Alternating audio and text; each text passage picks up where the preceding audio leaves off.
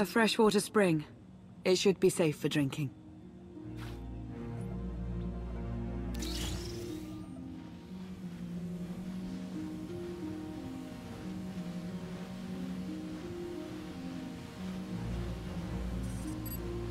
So the Eternal Fleet overwhelmed both the Republic and the Empire.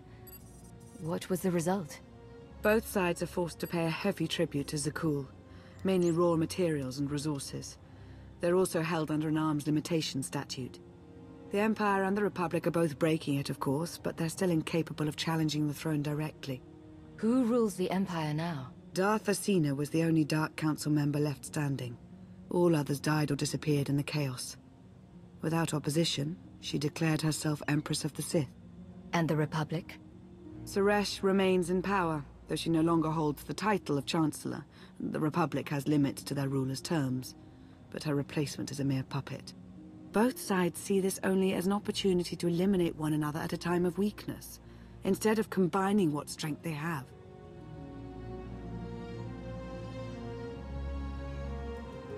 Archon does nothing to prevent violence between them, so long as their tribute is paid and no one challenges Zakul's superiority.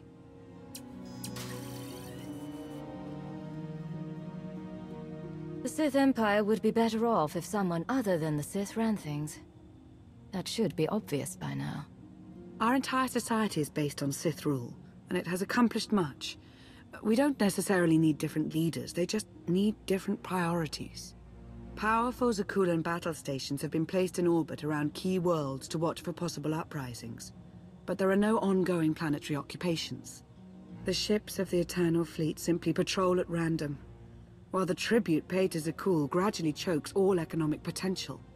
What about my team? My ship? I have allies looking for them as we speak. With all of the chaos of the last few years, though, it will take time to find them all. For now, we make do with ourselves, KOTH, and HK. As long as you're here, there's nothing we can't handle. The feeling's mutual.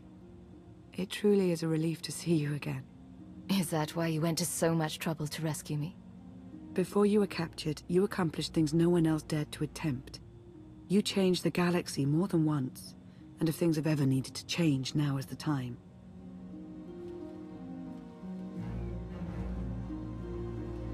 But there is something else.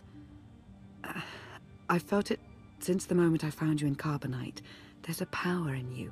Something new. It's elusive, but I know it's there. I don't know what you're talking about, Lana. I'm the same now as I was when they froze me. Something is different. I'm sure of it. But for now, I'm just relieved to have you back with us. The water was our last necessity. Shall we return?